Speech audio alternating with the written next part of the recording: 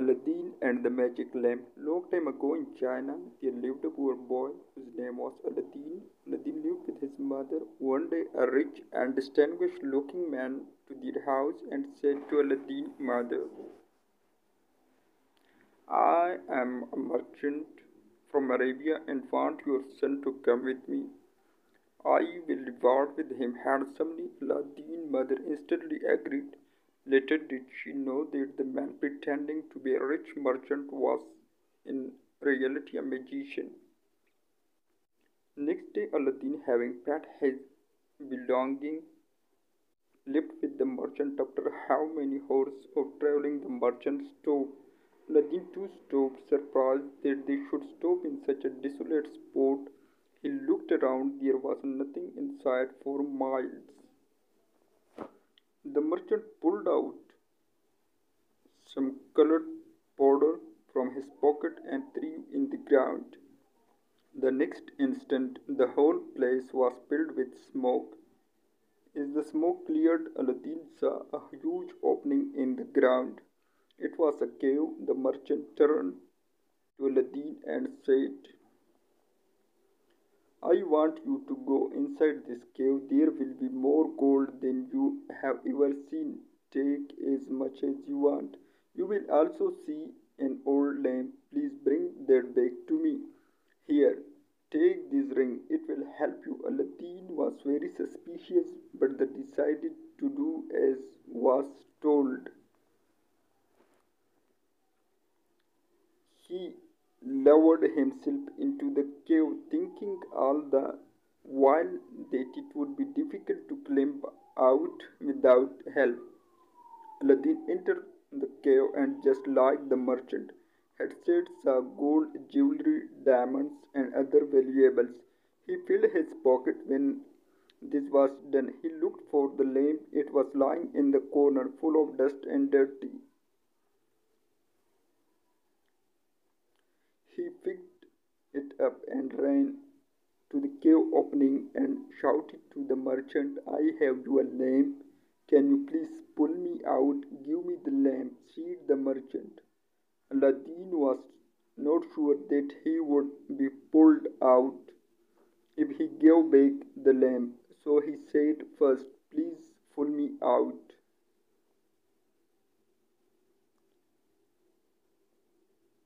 Aladdin and the genie.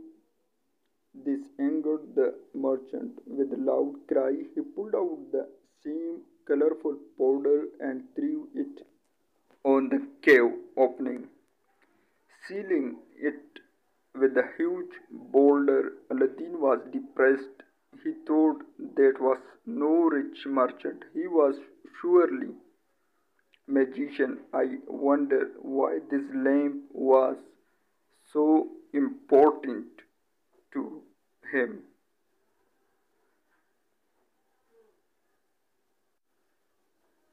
As he was thinking, he repelled the lamp. All of the sudden, strange mist filled the room, and from the mist emerged a stranger looking man. He said, my master, I am the genie of the lamp. You have rescued me. What would your wish be? Aladdin was scared, but he said in querying voice, to take me back home. At the next moment, Aladdin was home hugging his mother. He, he told her of the magician and the lamp. Aladdin again summoned the genie. This time, when the genie appeared, he was not scared.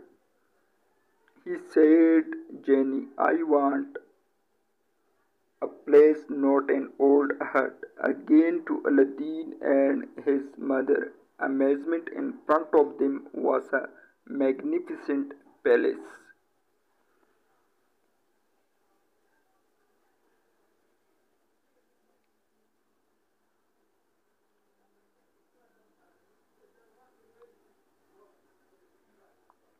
Time passed. Aladdin married the Sultan's daughter and was very happy It so happened, good fortune, he came by Aladdin's palace,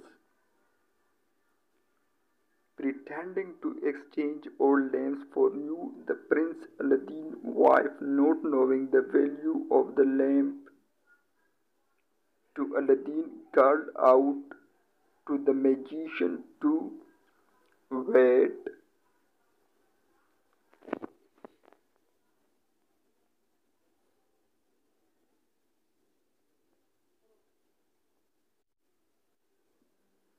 As soon as the magician saw the lamp, he grabbed it from the prince's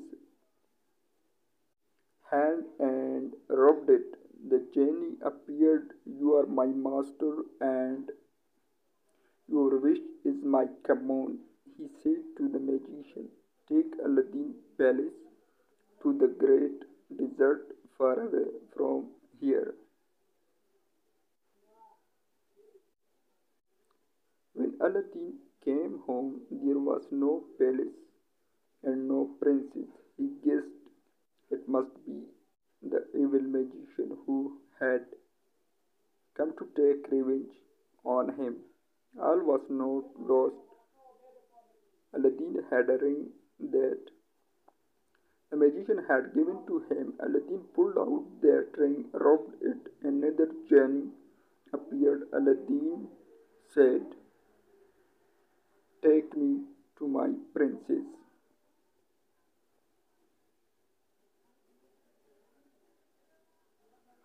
Soon Aladdin was in Arabia with his princess. He found his lamp lying on a table next to the magician. Before the magician could react, Aladdin jumped for the lamp and got hold of it. As soon as he had the lamp, Aladdin rubbed it.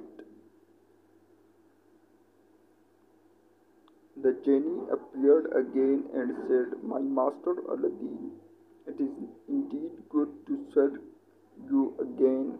What is it that you wish?